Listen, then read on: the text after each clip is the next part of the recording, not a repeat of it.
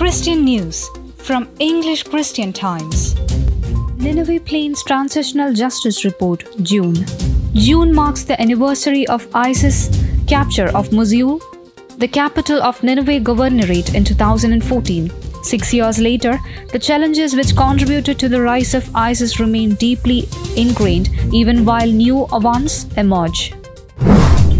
Christian man shot for living in a Muslim neighborhood in Pakistan dies.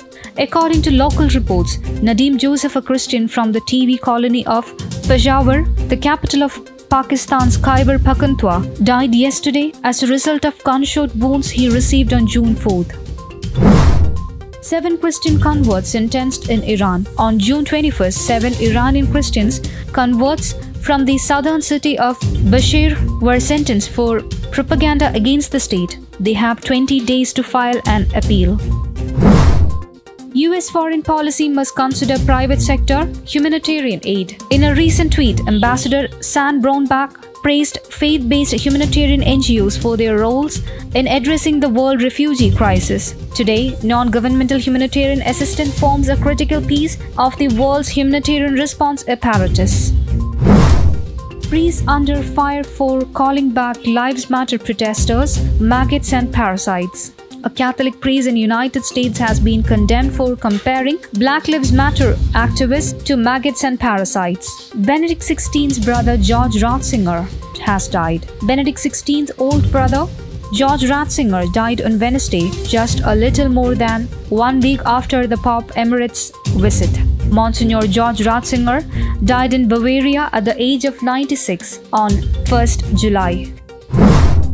Refugees make face masks to help American evangelical churches fight coronavirus. Refugees in the largest refugee camp in Europe have made thousands of cotton face masks, some of which are being distributed at evangelical churches in the United States as a way to give back to people in the West and help them battle the coronavirus.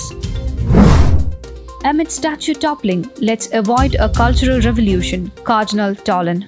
Cardinal Timothy Dolan of New York wrote Sunday that the destruction of monuments is detrimental to the knowledge of history and warned against a cultural revolution like that of China under Mao Zedong.